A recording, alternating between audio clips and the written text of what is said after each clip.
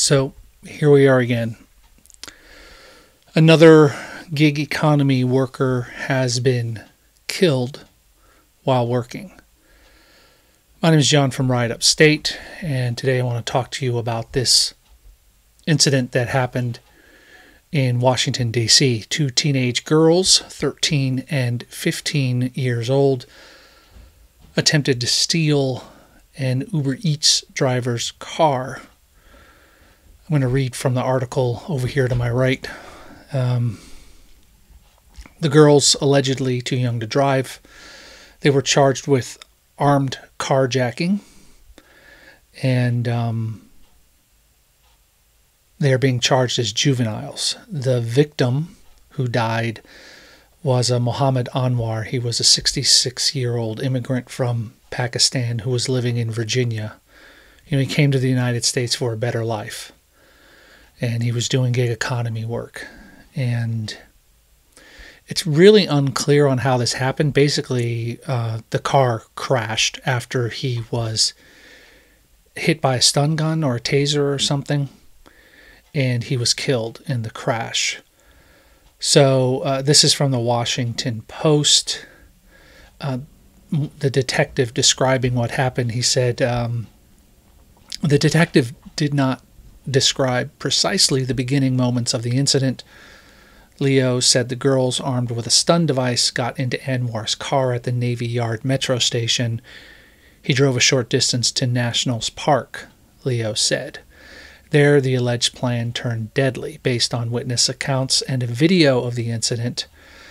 An argument and what happened to be a struggle erupted, with the 13-year-old shouting, "He's got my cell phone." Eventually, Anwar was standing outside his car with the 15-year-old in the driver's seat and the other girl in the front passenger seat. Anwar tried to force his way back into the car by climbing on top of the teen in the driver's seat.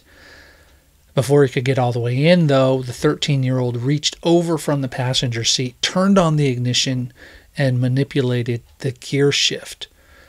Anwar was hanging outside of the car through the open driver's door.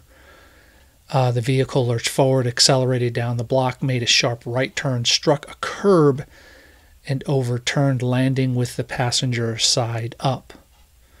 In other words, it landed on Anwar. Anwar was ejected and suffered broken bones and injury to his head. He did eventually die.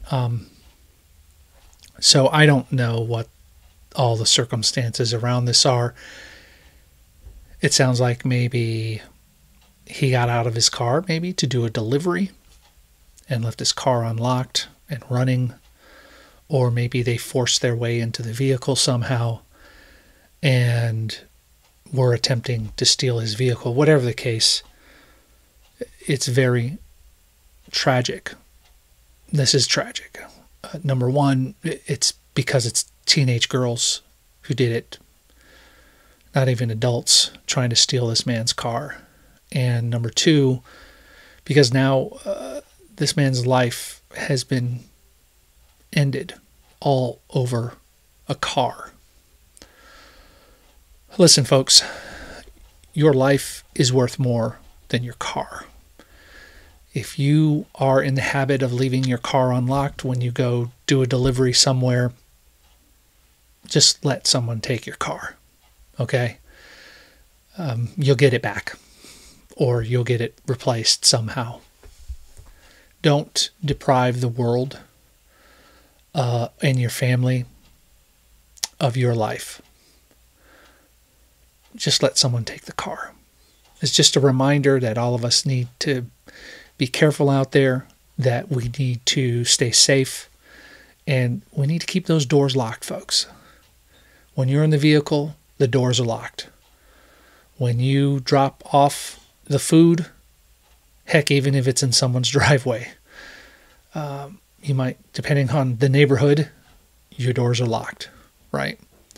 I don't know how many of you actually pull into driveways. I tend to pull into people's driveways if I can, rather than parking on the street. I just think it's safer. But look, stay safe, folks. Keep your doors locked. Keep your head on a swivel. And be safe.